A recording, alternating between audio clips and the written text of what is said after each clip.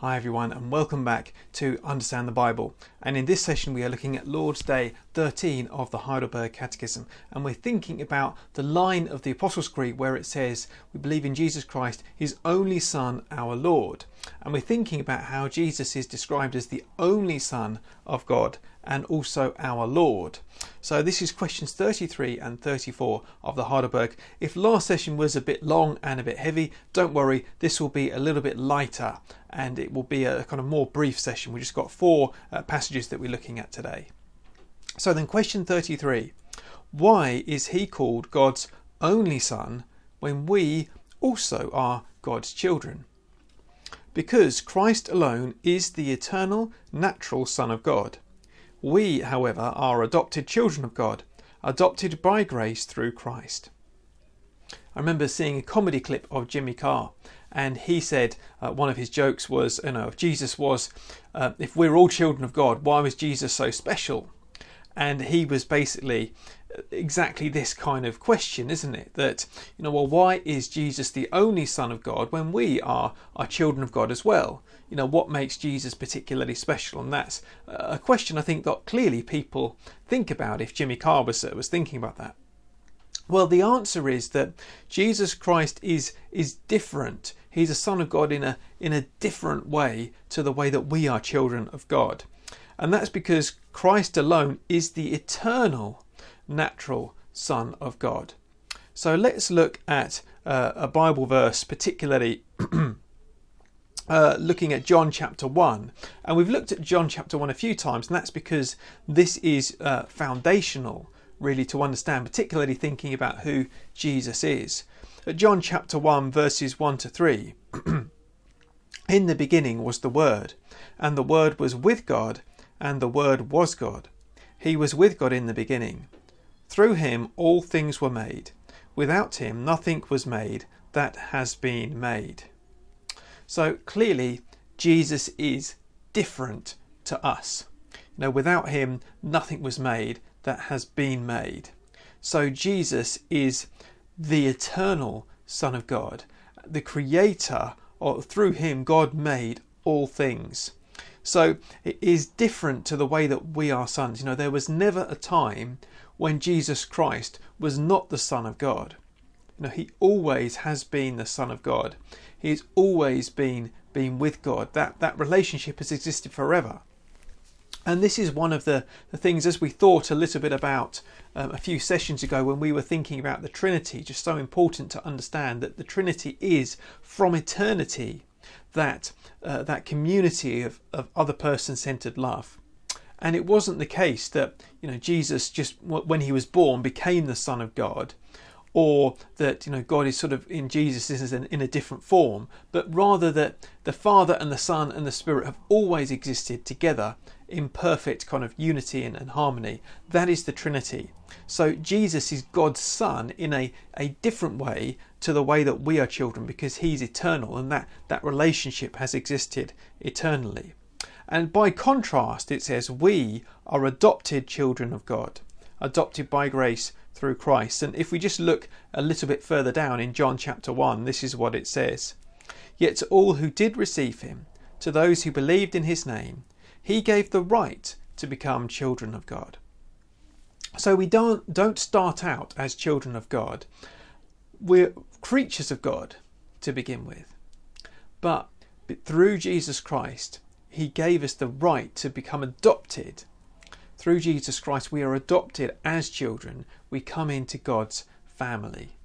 So that's why we are, it says in the Creed that Jesus is God's only Son, because he is unique. He's the only Son of God in that sort of eternal way.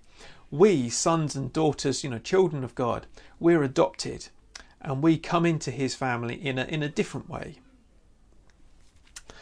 So I hope that kind of makes sense. That Jesus is different. Question number 34. Why do you call him our Lord? Because not with gold or silver, but with his precious blood, he has set us free from sin and the tyranny of the devil, and has bought us body and soul to be his very own.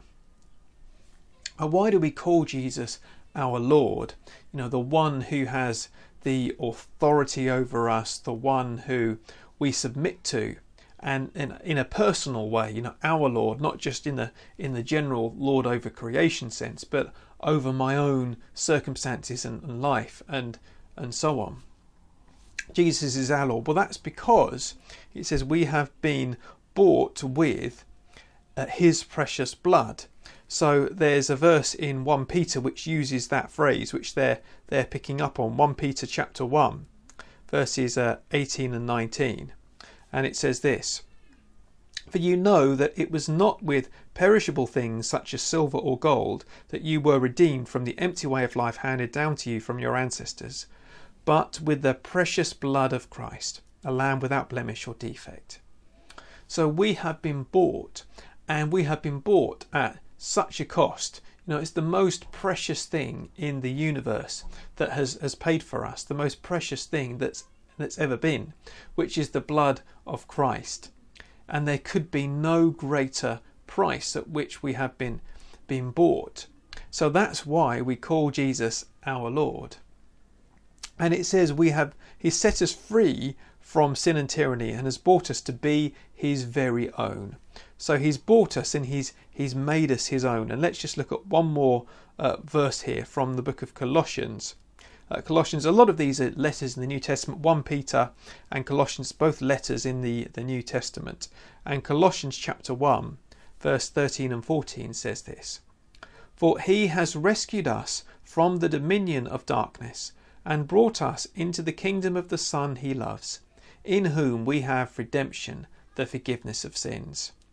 So Christ has rescued us and brought us into God's kingdom, in whom we have redemption. So that's why we can call Jesus our Lord, because he has redeemed us with his precious blood. He paid a great price for us with his own blood, and he has brought us into the kingdom of God, and he has made us his own. So that's why we call Jesus our Lord. One of the things that I like in Kevin DeYoung's book was it talks about how a lot of people just don't really like these days being told what to do. That, you don't have the right to tell me what to do. I'm just going to do it for myself. And we don't like calling anyone our Lord. I read recently that the respect for authority, for example, the police, the government and MPs and so on, the respect for all of those things has plummeted in the last few years, because we just don't have any sense, really. I think is that part of it is that individual kind of thing that no, I'm the authority. But actually, that what this is saying is no, we do call Jesus our Lord because he has bought us for himself. And there's no greater reason to call anyone, especially Jesus, our Lord. So he's bought us and made us his own. And with joy, we can submit to him and call him our Lord, because we know that he is for us and he loves us and all of those things. So it's a joyful thing, calling Jesus our Lord and being brought into God's kingdom for good. So I hope that this video has been helpful to you. Let's take a moment to pray now and ask God to help us to grasp these truths more deeply. Now, dear Heavenly Father, we thank you for your Son, Jesus, our Lord. And we pray that as we grow in our understanding, you would help us to know more about what it means to call Jesus our Lord, more about what it means to be adopted into your family through your only Son, Jesus Christ. We thank you and pray for your help in Jesus' name. Amen. Well, thanks very much for watching, everyone. In the next session, we're starting to think about Jesus' virgin birth as we move through the Apostles' Creed. So if that's something you've always puzzled about, there we go. We're going to read that, look at that in the next session. In the meantime, thanks very much for watching, and God bless.